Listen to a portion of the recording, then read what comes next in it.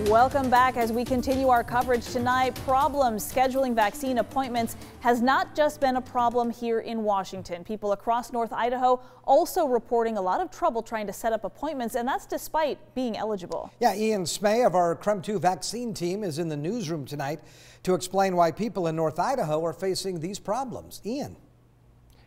Yeah, Tom, many North Idaho residents have reached out to us saying they can't schedule an appointment. And as it turns out, if you try calling the Panhandle Health District's COVID-19 line to get that vaccine information, this is what you'll hear.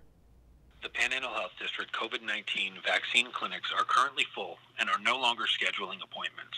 We are working on adding additional vaccine clinics this month. The voicemail goes on to say that Panhandle Health will announce when more appointments are available via the same voicemail, its website, its Facebook page, and a press release. Now, the health district also says it will be reaching out to those who have already received a first dose of the vaccine at the Sandpoint or Kellogg vaccine locations. That will be so a second appointment can be arranged for those who already have had their first dose. Currently, Idaho vaccine clinics are available for those in Phase 1A and the top priority group of Phase 1B. We have a list of who qualifies in those groups now. Phase 1A includes a wide range of people, including long-term care facility staff and residents, hospital staff caring for COVID-19 patients, those working in outpatient and inpatient facilities that can't work from home, and some first responders. Now, the first priority group for Phase 1B includes K-12 school staff and teachers, first responders, and some other frontline workers, such as daycare and correctional workers. Then, starting on February 1st, those 65 and older will be eligible. Health officials in North Idaho also ask that people bring a photo ID and proof of employment to their vaccine appointment.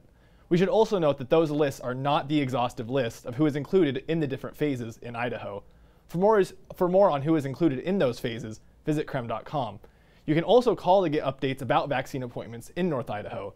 That number is 877-415-5225. Whitney, Tom? Well, so Ian, we know that February 1st, people in North Idaho who are 65 and older will be eligible for the vaccines. Any word yet if they're going to have a mass vaccination site as well? We have not heard anything about that yet, Tom, but we do know that Governor Brad Little is planning a press conference about vaccine efforts tomorrow, so maybe we'll hear a little bit more about that, and we'll bring that to you if we get that information. Very good. Ian, thank you very much.